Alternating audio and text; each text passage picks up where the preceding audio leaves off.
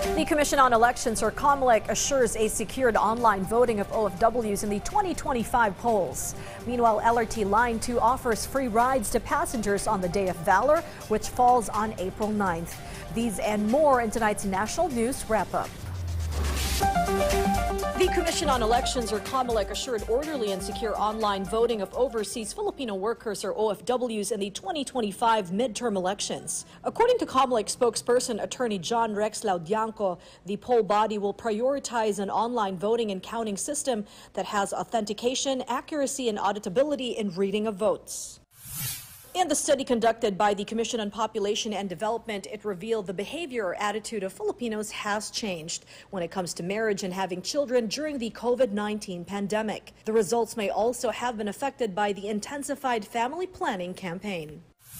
The Light Rail Transit Line 2 will offer free rides to the public in observance of the Day of Valor. Passengers may avail of their free rides from 7 a.m. to 9 a.m. and 5 p.m. and 7 p.m. on April 9th. The first train for both Recto and Antipolo stations will leave at 5 a.m., while the last trip will be at 9 p.m. at the Antipolo station and 9:30 p.m. at the Recto station. Sharms Espina from the National TV Network for a new and better Philippines.